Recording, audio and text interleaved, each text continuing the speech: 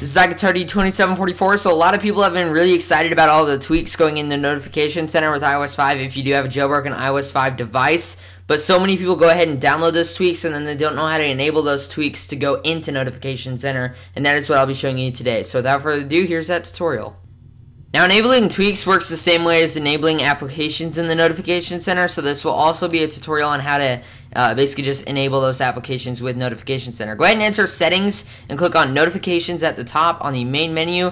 You'll see in notification center, go ahead and scroll past all those applications or maybe even tweaks in that case, and it'll say not notification center right underneath it, and you'll be able to see that tweak that you just downloaded off of Cydia. In this case, mine is Power Center. Simply hit on, and that is as simple as that. It is now in notification center. Scrolling down here, you will see Power Center, which, by the way, I recommend it to everybody. It shows your power. It allows you to turn on and off Bluetooth, Wi-Fi, go into airplane mode, kind of like SBS settings, except in notification center. We're going to go ahead and scroll up, and you can also do it the same thing with applications. I'm going to go ahead and go into cards, turn on, and right there, it also has alert style, so if you only want banners, you can go ahead and alert of that. But that's simply how you get those applications and tweaks into your notification center. Also, if you want to change the order of it, all you have to do is hit edit, and then you'll find that tweak or application you want to change the order and notification for. Go ahead and scroll along there. I apologize about my stand sliding. And then go ahead and click done, scroll down, and you'll see how it is changed. Like I said, I do recommend Power Center.